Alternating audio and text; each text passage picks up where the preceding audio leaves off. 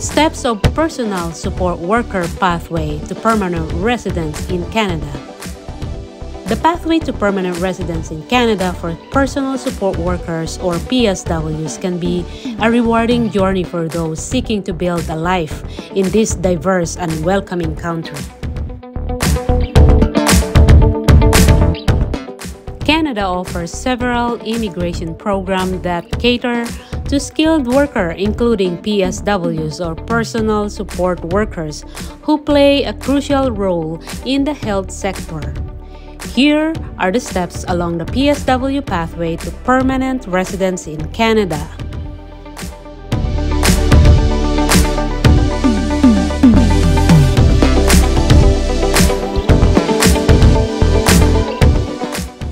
Number 1. Eligibility Assessment.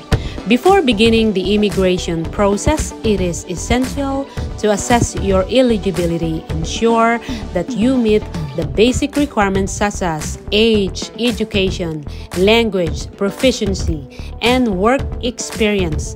Many immigration programs such as the Express Entry System and Provincial Nominee Programs, PNPs, have specific criteria that you must meet. 2. Education and training to work as a PSW in Canada. You typically need to have relevant education and training, and many provinces and territories require PSWs to complete a recognized PSW program, which can be a diploma or certificate course. Make sure your credentials are recognized in Canada. Number 3. Gain work experience. To qualify for immigration programs, you need to have work experience in your field. PSWs can accumulate this experience by working in healthcare setting like nursing homes, hospitals, or in-home care.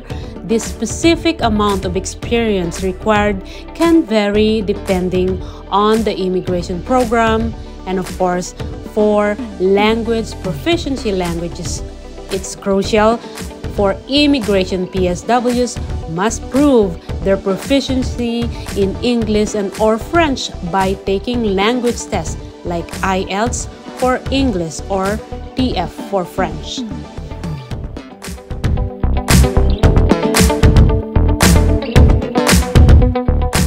To manage immigration applications, PSWs can enter the Express Entry pool if they meet the eligibility criteria and receive an invitation to apply.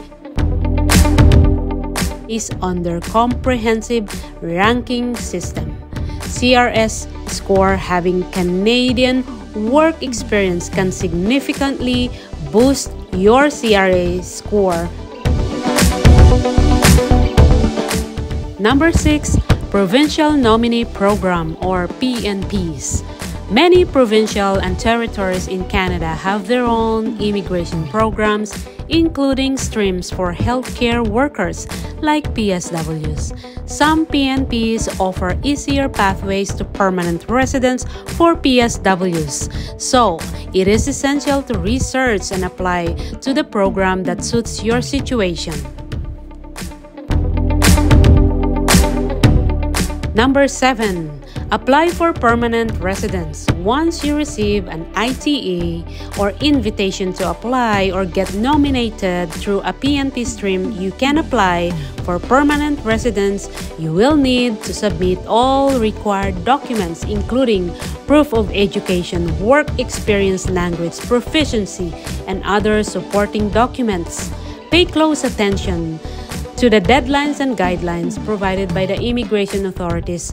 And number 8, medical and security clearance. All applicants for permanent residence must undergo medical examinations and provide police clearance certificates to ensure they are admissible to Canada. Number 9, interview and biometrics. Depending on your application, you may need to attend an interview or provide biometrics, fingerprints, and photos as part of the security clearance process. Number 10, receive confirmation of permanent residence or COPR. If your application is approved, you will receive a COPR, which is your official confirmation of permanent residence in Canada.